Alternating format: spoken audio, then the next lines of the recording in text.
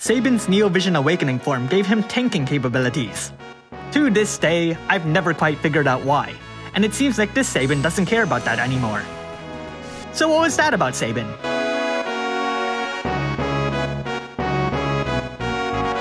Embracer of Freedom Sabin's Trustmaster reward is his clothes.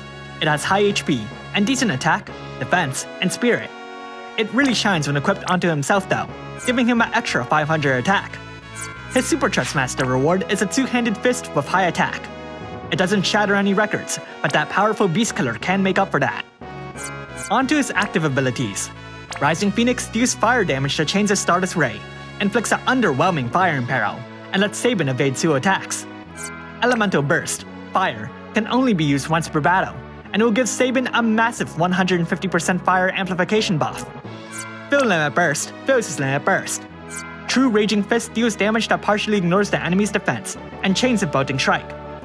True Soul Spiral will take half of Sabin's HP, but heal a large chunk of the rest of your teams, restores 1000 MP, and gives everyone else a powerful double beast killer. Smash It with a Blitz will boost Sabin's fire damage by 30%, activate a Super Limit Burst buff, and gives him a strong killer against Beast and Reaper enemies. Passives. With his Trustmaster reward or Super Trustmaster reward equipped, Sabin gets a whopping 1500 attack, and the extra boost to equipment attack when he's carrying a single weapon. He's got 6 strong killers, a big boost to his Limit Burst damage, and a pretty significant Limit Burst regen. He prefers to carry a single weapon, needing half the cap to the chain limit boost. His normal attack has been changed to attack, filling his Limit Burst gauge by a small amount. At EX plus 2 he gets Warring Spirit.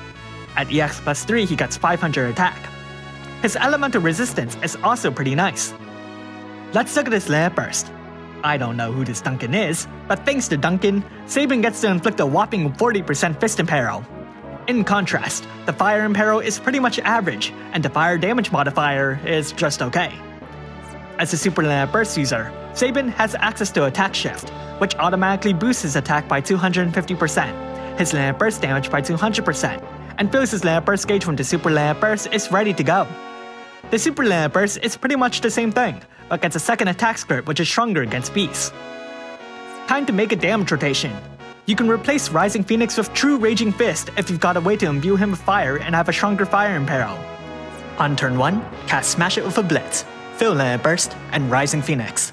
On turn 2, use his Limit Burst. On turn 3, triple cast Rising Phoenix. On turn 4, cast Elemental Burst, Fire, and double cast Rising Phoenix. On turn 5, use his Super Limit Burst. Repeat the rotation from here, prioritizing his Limit Burst whenever they're available.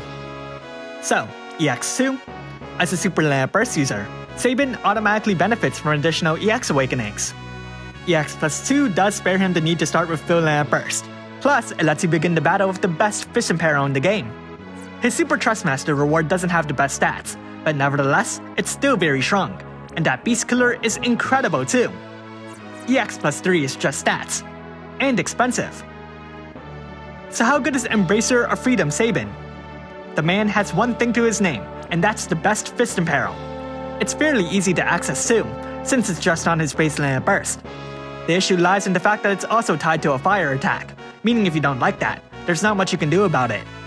Still, his fire damage is pretty impressive, especially with that incredible Grandis buff, but it must be stressed that afterwards it's pretty much carried by the Imperil and not much else. Now, his Super Limit Burst does have 2 scripts, so you can strengthen it further if you've got the units to buff its modifiers, so it does have a bit of potential despite being element locked. However, without any buffs, the modifier itself is pretty average, so he won't be as amazing as the Chrono Cross units with the same buff. He does have like, one other tool, which really heals your team and gives them a strong beast killer, but the heals are more emergency use, given the ability's fairly lengthy cooldown. Overall, Sabin's a strong damage dealer, but also incredibly straightforward, and being element locked really hinders the number of teams he could have been on with that powerful weapon imperil. Thanks for watching, and if you liked this video, leave a like and subscribe. Comment below if you summoned Embracer of Freedom Sabin, and tell me what you think that whole tank Neo Vision Awaken form was about.